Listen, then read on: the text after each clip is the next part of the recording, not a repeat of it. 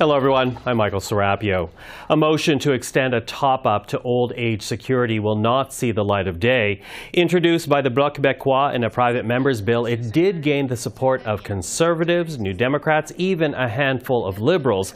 But because it is a money bill committing the government to spending billions of dollars, it needed the support of Trudeau and his cabinet, otherwise known as a royal recommendation. They did not give it, and here is the explanation we heard today from the government House Leader, Karina Gould. It is not appropriate for an opposition day motion to set the precedent of getting a royal recommendation this way. I also want to be clear that, as I have stated many times in the media, I am in discussion with all parties at all times to try and make this Parliament work, and that will be what I continue to do moving forward. Now, passage of this bill was one condition set out by the Bloc Québécois, and in exchange, the party said it would not vote the government out before the Christmas break. So, what happens now? To talk about this, we're joined by Christine Normandin. She is the Bloc Québécois Deputy House Leader. Madame Normandin, thank you for joining us. It's a pleasure, Michael. Thanks for having me. Listen, you know, when we were talking last week, the government seemed open to this motion of extending the old age security top-up. Again, open, no commitments at the time. But now we have the Prime Minister, his cabinet, many Liberals voting against it today. Does that decision surprise you in any way? Not necessarily, and I don't think we can conclude that the bill has no chance to pass from now on. It does send a rather bad message. Does it make the window of opportunity be closing a bit more? Indeed. Is it completely closed? No. And that's why we won't commit to toppling the government right now. The way we did mention that if we felt that at some point it would become impossible for the bill to pass, we would start having discussions with other parties. It makes it maybe a bit more difficult today, but it's not completely impossible. What the government has mentioned about voting against the bill was not because they don't want to extend the royal recommendation to the bill. It's because of a procedural thing. They don't want to vote, to have the government voting, to have the government implement, give the royal recommendation. So they didn't say no, they didn't say yes neither, but we don't see the window as completely closed, so we're ready to give a bit more time, because what we were aiming for from the beginning was to make gains for seniors. We still have a chance. It's growing thinner, but there's still a chance that we might achieve it, since they haven't said no period, we won't allow it.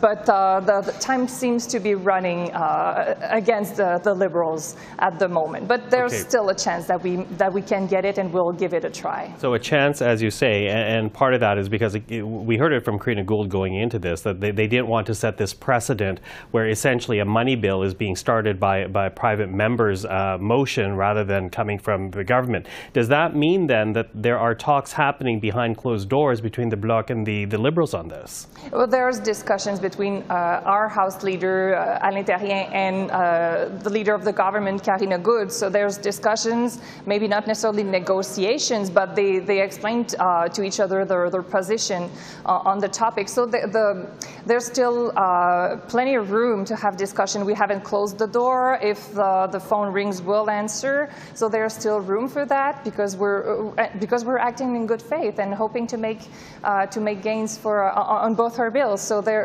we have to answer the phone. We're not playing partisan games and just trying to topple the government for the sake of it. We're trying to get something. So as long as they're willing to discuss, we are willing to listen. Are you at all discouraged then when you hear Adam Van Couverden, who is a parliamentary secretary, saying that he believes the Bloc Québécois' heart is in the right place, but he doesn't think this top-up is necessary because it actually won't be addressing seniors' poverty as your party wants to do? Does that type of statement discourage you?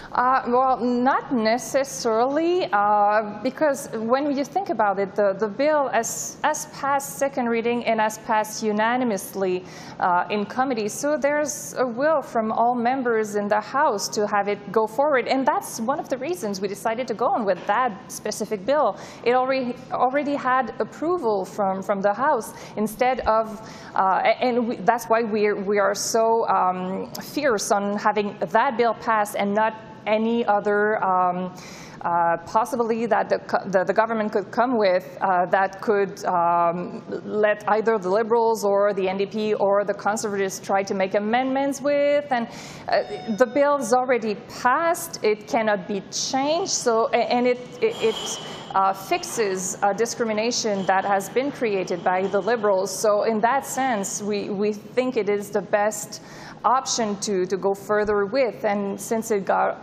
assent from a majority in the House already, we felt that we were acting in good faith in asking for that bill to be passed. So notwithstanding other comments that you may hear on the grounds of the bill, it still got support. So you want this bill, as you say, it already has support. You want it to go forward as is. You still have this October 29th deadline, and what I'm hearing from you is you and your leader, your party, has not given up hope on this actually passing. So that said, if these discussions are happening between the House leaders, I wonder what your discussions are behind closed doors with Conservatives, because they are very anxious to bring this government down. Are those discussions happening at the same time?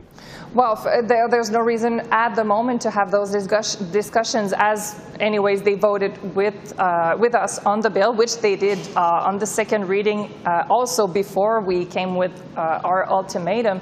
Right now it's more with the government that we have to discuss, since it's in their power to grant the royal recommendation that could make the bill go further and eventually be adopted by both houses. So our priority is so far with the Liberals. They have a say in what's to come in the next few days, because yes, we have our ultimatum of October 29th, but if we see before that there's absolutely no chance that the bills will pass, we could start going a bit faster with discussions than with other parties, including Conservatives and the NDP. So let's say if in a few days, weeks from now, nothing has moved, no royal recommendation has been granted, we'll know that it's impossible that the bills pass third reading in the House and then Senate.